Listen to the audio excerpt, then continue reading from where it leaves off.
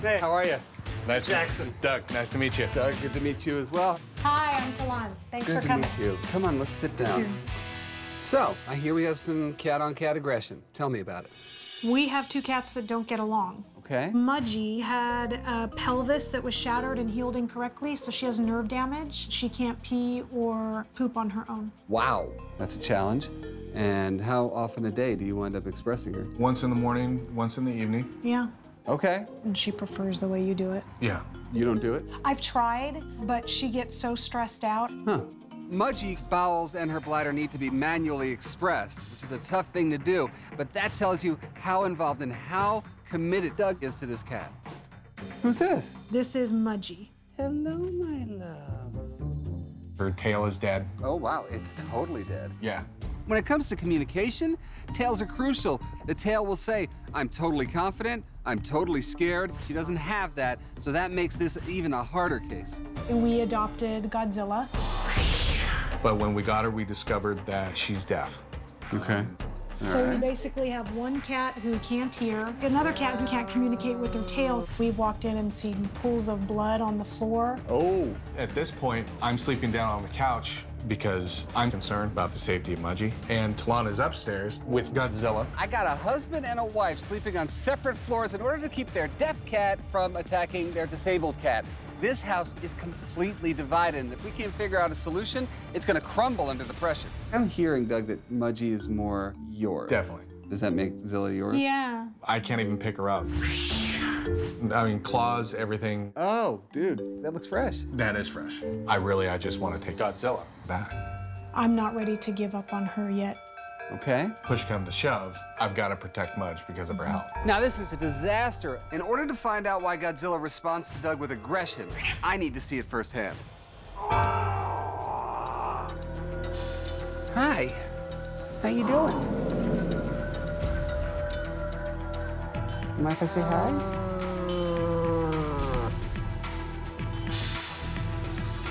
Godzilla can't hear me, but she can see me, so I'm moving my hands around to test where her visual boundaries are.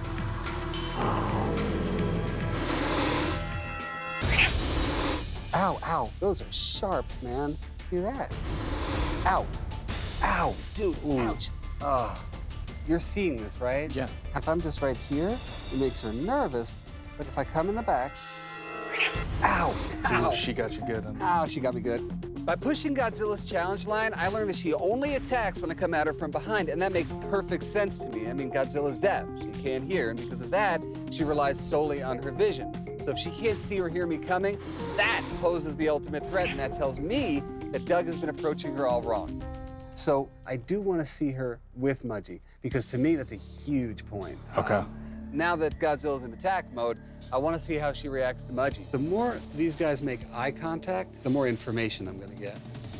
There's no way to prepare for what you're gonna see. Now, this is that 1,000-yard stare when she trains onto Mudgy. Yeah.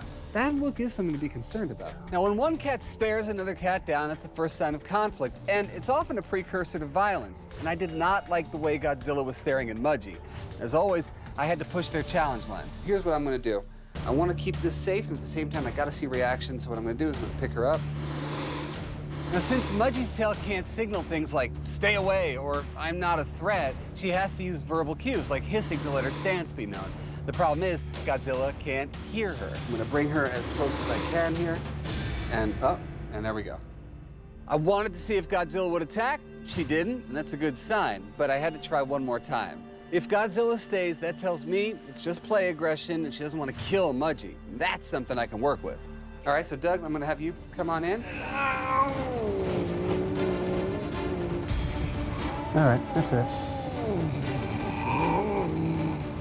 All right.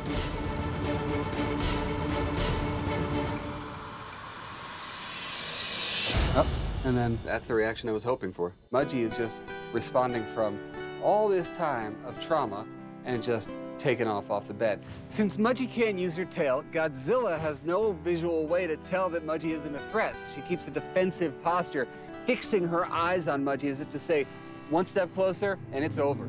I'm seeing cats who can't communicate, and I'm seeing cat guardians who are divided. And I need to bring everyone in this house together, and that's gonna be a huge challenge. The first thing we're gonna look at is you guys. You guys are gonna switch roles a little bit. So, Doug, you're expressing her twice a day. I'd like you to take that job once a day. Now, what I need is for Doug to back away from Mudgy a little bit, and I need Talon to feel some sympathy for Mudgy, because right now she's way too attached to Godzilla. And Doug, you're going to take over Godzilla work. I want you to be in charge of leading her down here. And when you approach Godzilla, make sure you do it head on so she can see you and come under, not over her head. Also, I'd like you to find the toy that works well with her. Get her to play as long as you can. In the meantime, you're hanging with Mudgy. If Doug is ever going to be able to pick up Godzilla, I need Godzilla to see Doug as a friend, not a foe. So Doug has to be the source of good things like play. Now, secondly, I need Godzilla to be around Mudgy, but I need Godzilla to be focused on a more appropriate target, like a toy. And I need Mudgy to get used to Godzilla's presence without any violence. Finally, let's make sure your cat tree is intact and has no dead ends. It could be as easy as cut a hole in the other side of that box. We have to be cognizant of the greater good for these cats. If we don't get where we want to get, we have to have a conversation as best we can about Godzilla's future in this house. Mudgy's health is in question. But walking in here today, I need to see that Godzilla is no longer attacking Mudgy at all. Mudgy's safety is a life or death situation. So rehoming Godzilla is still very much on the table. Hey, Talon, how are you? Hey, Doug, how are you, man? Good, how are you? It's good to see you. You too. Tell me something, guys. Give me good news. How are things going with Godzilla and Mudgy? There been any attacks whatsoever? No. No. No. Not one. No. Yes, hallelujah. Yeah. Praise the cat. That's amazing. I'm not worried about Godzilla attacking Mudgy, hurting her. It's gonna keep getting better. Well, the bell has The been bell. a great early warning system. Isn't that hilarious? It all comes down to a bell. Bell, Mudgy now can hear it, so she can't sneak up on her now. Yeah, cool. like completely stop the hunter mentality. Really? Yeah. It's helped Mudgy get her confidence so she can stand her ground. And it's like, okay, you know, if you come at me, this is gonna hurt you more than it is me. What else do you think's helped Mudgy? I think it actually has to do with Talon being able to express Mudgy. Wait, stop. Congratulations. Thank you. Seriously. Yeah. Yeah. Now Talon has a role in taking care of Mudgy, and that's a really big thing. Doug, you were sleeping on the couch because you didn't want to leave Mudgy alone. Tell me that you guys are sleeping in the same bed at this point. Yeah. Okay. Definitely. Okay, now that's success right there. That's when you know it's healed. Doug got his bed back. Now I'm able to go to sleep at night and not worry about Godzilla coming down to attack Mudgy. And it's been nice to have some good sleeps at night. Are you able to pick Zilla up yet? No, I haven't been able to do that quite yet. No. Well, we are definitely going to work on that today. Okay. Come on, let's get cracking. Perfect. Before I leave, I need to know that Doug feels confident enough to pick up Godzilla. He's put in the work, he's ready, and I want to see the final step in this bonding process finally take place. All I want you to do, Scoop, put her down. That's it. We were never successful at doing the pick and pass, so I was afraid that he was going to ask us to do it. First thing is to make sure she can see you. You don't want to startle her. There you go. She sees you. Remember, Doug, deaf cats are very sensitive to movement and vibration. Make sure you're deliberate with your actions so she doesn't have time to second guess your intentions. All right, dude, let's do this. Ready? Go for it. So we don't have to scruff? None of that. You don't have to do it? Oh, no. Just reach in between. Pick her up.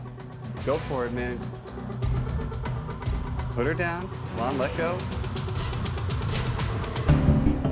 Let her go. So Doug reaches in to grab Godzilla, and he's as stressed out as Godzilla. He goes for the scruff of the neck, which I didn't really want, and boom, off goes Godzilla. You want to go grab her? Yeah. It's all about fluidity. You can't pick up and freeze. That freeze is tension. The cat is picking all of that up. And the pet pass had to be one smooth movement. Go, go, go. Here we go. You're picking her up. That's beautiful. And you bring her to your lap. Go ahead with authority. Put her down there. Now to the ears. And dude, you just did it. Dude, look at that smile, right? How do you feel, man? I feel good. You look I'm good. stunned that this is actually happening, man. Well, congratulations, man. For me, picking up Godzilla and putting her in my lap was the final step in this process because it allowed me to gain control of the house again. It was amazing.